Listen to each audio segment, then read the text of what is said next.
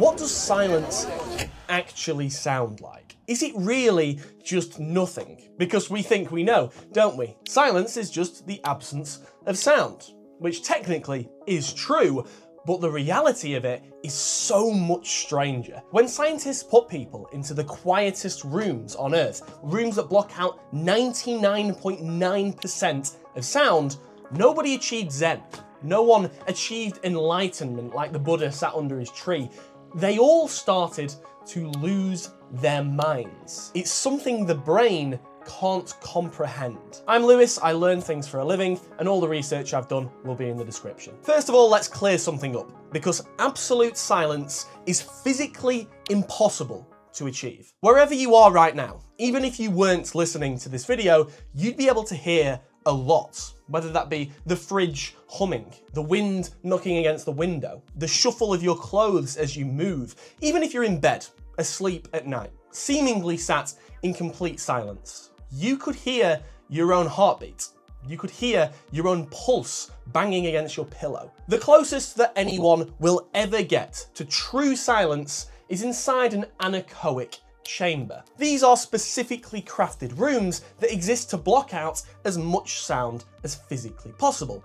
And the most famous one is in Orfield Laboratories in Minnesota, America. It holds a Guinness World Record for blocking out the most sound. It has wedges of foam that specifically stop vibrations. The floor itself is on springs in order to reduce said vibrations. It's a mechanical masterpiece. That specific room blocks out 99.99% of all sound from the outside world. And it's that good that even NASA use it to train their astronauts, because there is no sound in space. And you can go in for $400 if you want to do that for some reason. The longest session that one person has ever had in it is around 45 minutes. And that's not because they got bored.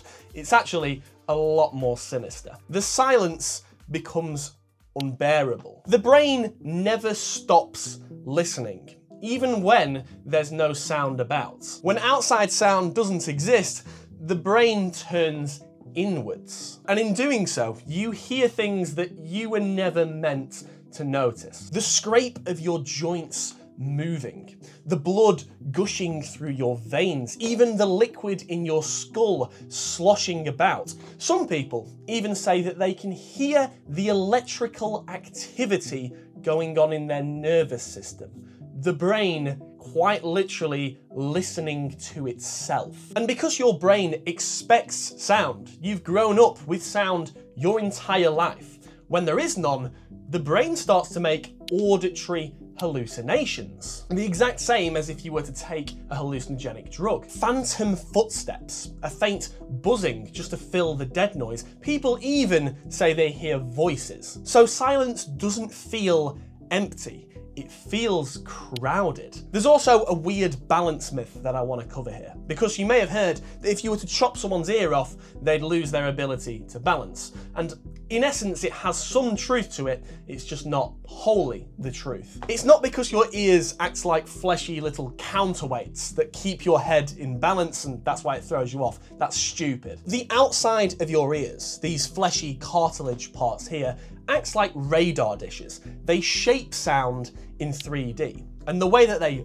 bend it and distort it allows your brain to know where the sound is coming from, whether it's above you, below you, in front of you, behind, left, right, etc. Without these cues, the world feels less anchored. You feel disoriented because it's almost like you're floating around in nothing. But the real master of balance isn't your outer ears, it's your inner ears.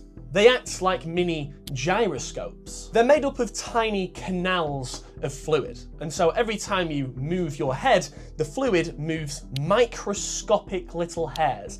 And that is what tells your brain where you're moving and how you're moving. Now, without them, you would have no balance. In these anechoic chambers, there is no sound to orient yourself. Yes, the gyroscopes keep turning, but without a soundscape, you're kind of just on your own. So your brain, being the incredibly smart device that it is, decides to just make shit up in order to fill the void. It doesn't know how to function without it, because you've quite literally lived with it your entire life. This is why people that are born deaf are completely fine, because their brains have never had to rely on sound. Whereas if you've had to rely on sound your entire life and you suddenly take it away, you begin to have some problems. It begins to become deafening. That is quite literally where the saying, silence is deafening, comes from. But yet here is the paradox, because silence isn't always a bad thing.